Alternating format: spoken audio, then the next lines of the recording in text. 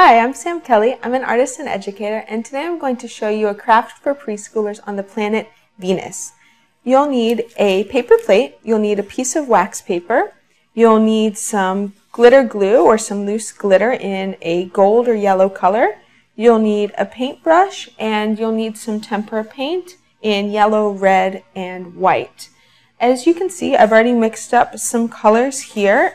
Venus typically in photos shows up as kind of a golden or golden brown colored planet. So these are the colors that I've made.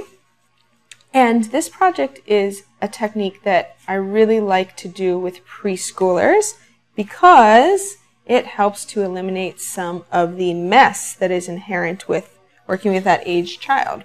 So with your mixed up paint, you're going to put a couple of dabs and dashes on the plate that the child will be using.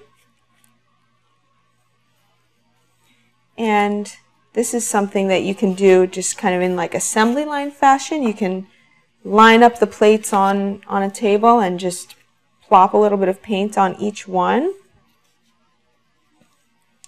And you can even use the bottles themselves if you wanted to. You could just grab those and dash a little bit of paint on, which I'm going to do with some of the yellow. So just a couple of drops. Venus is known as Earth's sister planet because it's almost the same size as us, but it has some important differences. It is the hottest planet. It's second from the sun, but it's much, much hotter than Earth. And of course, the atmosphere is not one that we could live in. Very, very dense atmosphere. The pressure would crush you. And it is filled with volcanoes, which I think is pretty awesome.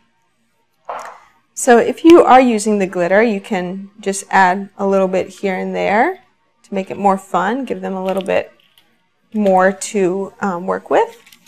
And with your wax paper, you're going to cover the plate. And I call this technique paint smush. It's a very technical, artsy term for what's going to happen here.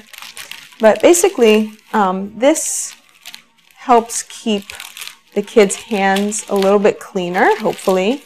Not mine, of course, because I'm always messy when I make art. But with the little ones, if you do this right, you will have a nice clean surface and you'll have nice clean little hands. A lot of kids don't really like to get their hands messy at this age. So they're going to just kind of use this paper to move the paint around, and they'll really enjoy seeing how it changes and feeling it squishing underneath the paper. And you can certainly guide them on this part. Just make sure you cover your table with some newspaper or some cardboard and you are good to go. Easiest project to clean up for this age. And when you are done, you should have a nice planety surface, and this is the beautiful part. You just fold that paper up and you throw it right in the trash and you are done. You've made a planet project with your preschool age children on Venus. I'm Sam Kelly. Thanks for joining me.